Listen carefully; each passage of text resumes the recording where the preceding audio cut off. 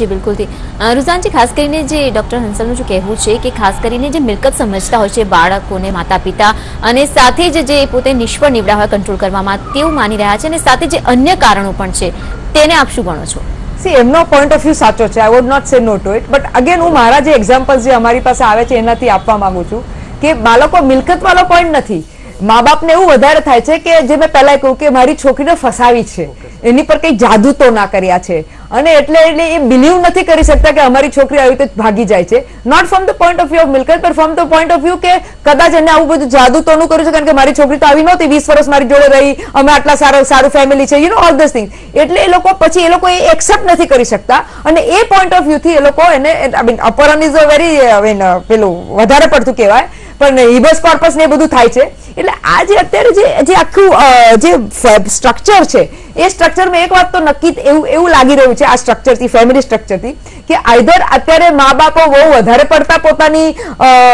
છોકરાઓમાં involve થઈ જાય છે અને એક્સેપ્ટ નથી કરી શકતા, યા બીજી બાજુ એક બીજું બી સ્ટ્રક્ચર છે તેમાં મા બાપ કેર નથી કરી શકતા, પણ અત્યારે આપણે ડિસ્કસ નહીં કરીએ. તો આ સ્ટ્રક્ચરમાં જે વધારે પડતું થાય છે એમાં બી કોઈ રીતનો આપણે કંટ્રોલ રાખવો પડે. ના તો આવી રીતે જે આ કિડનેપિંગના કેસ થયા, યા જે બીજે બધી કેસ થાય છે જેમાં દીકરી જેન્યુઇનલી પેલા ગમતું હોય છે પણ એને તોડાવે છે, અને એના લીધે આખું એક તમે વધારે સાંભળ્યું તો ઓબ્વિયસલી અત્યારે આપણે એ બી થોડું વાત કરાય કે honour killing. Honour killing is also one of the reasons, but that is સમાજના ડરથી કે ભાઈ સમાજ અમારું નામ, અમારા સમાજમાં અમારું નામ બગડશે, એટલે મા બાપો ઓનર કિલિંગ પર બી જાય છે. એ બી બહુ એક ગંદી ચીજ છે, અને this is again thing which has two B scene two it કે આવું સમ control has B done. Honour killing માટે તો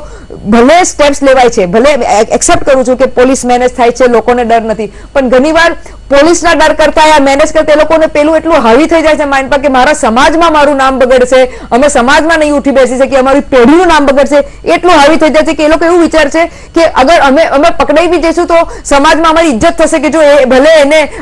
શું કહેવાય પેલું કિડનેપિંગ કર્યું, આ ઓનર કિલિંગ કર્યું, પણ જો આમ મર્દ માણસ હતો, એટલે that is there mindset. A mindset change કરવાની છે કે ભાઈ કિડનેપિંગ યા ઓનર કિલિંગ મર્દની નિશાની નથી, પણ